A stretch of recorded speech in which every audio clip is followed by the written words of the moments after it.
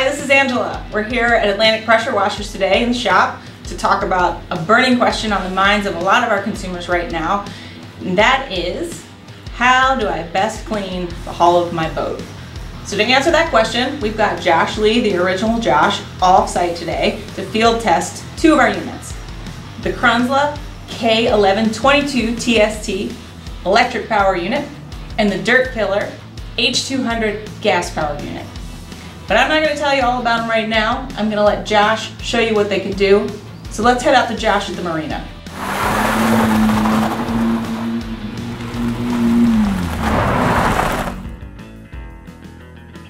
We're here going to test our pressure washers on this 33-foot Chris Craft. As you can see, it sits in the water the majority of the season. It's been in since April. It's now August, so we have 6 months of schmutz and grime buildup on the surface. We can even hear the barnacles speaking to us, don't hurt us, but today we're killing some dirt. First model that we're going to test is the Kranzle 1122 TST electric pressure washer, followed by the H200 Dirt Killer pressure washer, gas model. The electric model, K1122 TST, great for the meticulous boat owner that wants to routinely clean their boat every time it comes out of the water. It's going to do a great job of keeping this grime off the surface and preventing the barnacle buildup here as well. So we're going to test a small test area to see how much of the barnacles that we can get off and really see how much of that grime comes off with the pressure washer.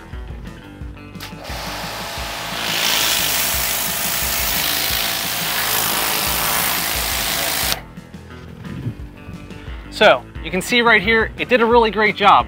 Got even the boat grime off that you're not going to get with a regular garden hose. Even got off a fair amount of the barnacles. So now, if you're a meticulous boat owner, you pull the boat out of the water every time you use it, this is the pressure washer for you. It works inside and outside the boat. It's only 1400 PSI, so it's not too strong. You'll be able to use it on many different types of surfaces. And that is, of course, the 1122 TST. Has a pressure gauge, 2 different types of nozzles, and it even has a total stop feature that shuts down the motor whenever you're not spraying to save both electricity and pump life. So now, if you do keep your boat in all season long like this Chris Craft, then you're going to need a little bit heavier punch, and that we're going to get out of the Dirt Killer, which is our next episode. So like and subscribe, and don't forget to turn your water on.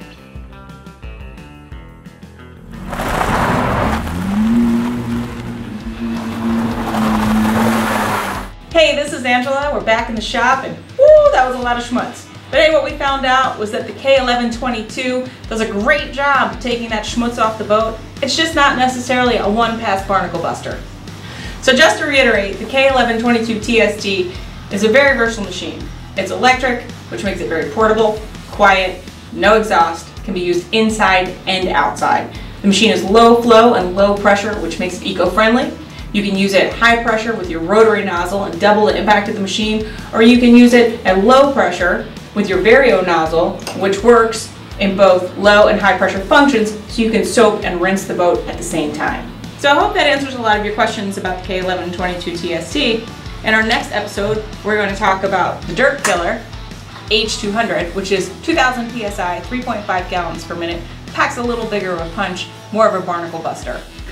So if you have any questions, give us a call, stop by and see us, check us out on our website. Please like and subscribe, and don't forget to turn the water on.